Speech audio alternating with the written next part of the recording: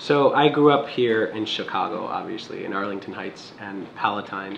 And I started a career in the performing arts when I was 13 years old and did a lot of acting both on stage, in front of the camera, was in the union by the time I turned 13, moved to Los Angeles to study theater and film at USC, and became slightly disenchanted with it over the course of a few years when things didn't go my way right away.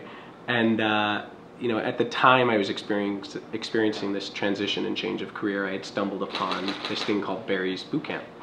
And being a results-driven guy, not only was I happy with sort of the physical changes I was seeing in my body, I also sort of manifested some life changes in my career. And that began my life at Barry's, and I have sort of this four-dimensional perspective on Barry's as a CEO, which is unique.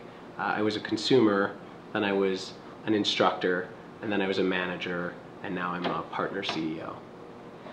And Barry's, as of the last couple years, has just gone international. So we're very excited to be able to call it a global company.